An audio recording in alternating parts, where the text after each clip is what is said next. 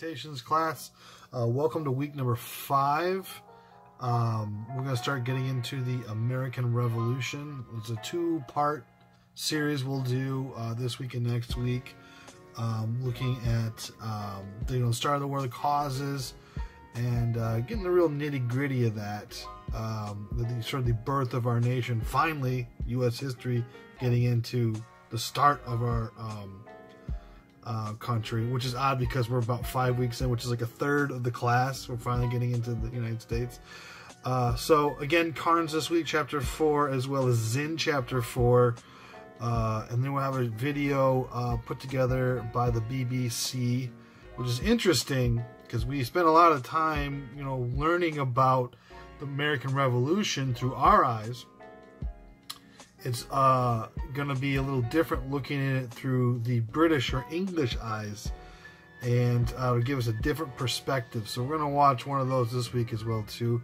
Pay attention to the discussion question. There's a new one that I'd like you to take a look at for this week, and obviously have that answered in a couple of paragraphs. And the following week, of course, same deal. You're going to need to have 2 responses. So overall, looks like we did a pretty good job with the quiz. Be advised, I understand I can't be there to hold your hand and walk you through things, but also,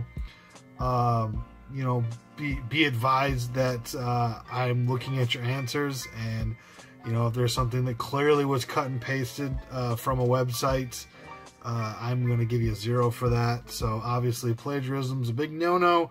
If you have any questions about that, go ahead and just review anything in the syllabus. There's a big section on plagiarism. Taking your work that you didn't write and then taking credit for it. Please don't do that. Again, sometimes it's subtle, I don't catch it, but a lot of times it's pretty blatant when you cut and paste, so avoid that at all costs. It's never too early to start getting your work in for at least your thesis or questions about your thesis for your final project. Please email me. I've only got a couple so far, so get a head start on that. I might actually give you a list of potential subjects that I would like to see you guys do. Obviously, you can do whatever you want, but I'll have that posted for you later as well too. So anyway, long-winded one today. Hope you had a good weekend. If you have any questions, comments, concerns, feel free to send me an email. Otherwise, have a great week.